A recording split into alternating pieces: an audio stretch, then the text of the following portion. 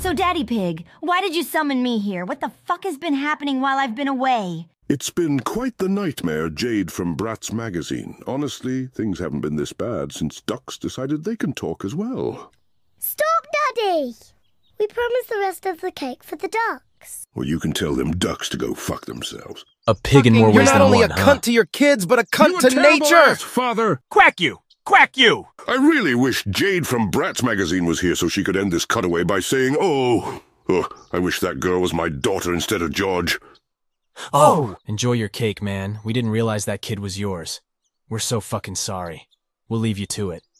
Basically, since you left, things kinda shifted in our dimension. First, Mommy Pig became a lesbian with Susie's mother. Kinda hot, I know.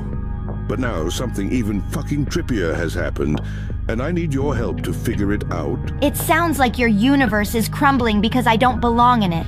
I don't understand how bringing me back was the smartest idea, but I will do my best to help fix things.